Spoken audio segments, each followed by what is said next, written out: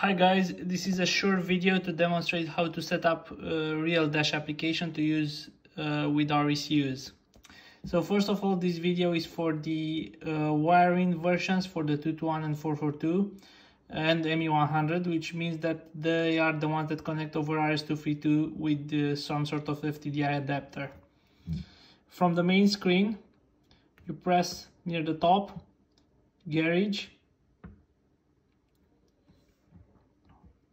You press on the car's door, then on the dash, connections, add, select ME442, ME221 from here, next, serial, USB, then over here you'll have the name of your serial adapter, and then 230-400 is what's normally needed for any ME442 wiring and any ME221 or ME100 running newer versions of firmware. So this is what you should start with. Done.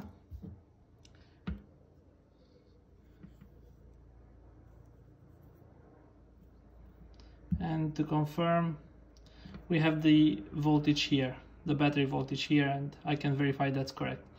So here you go. This is a short guide on how to do this.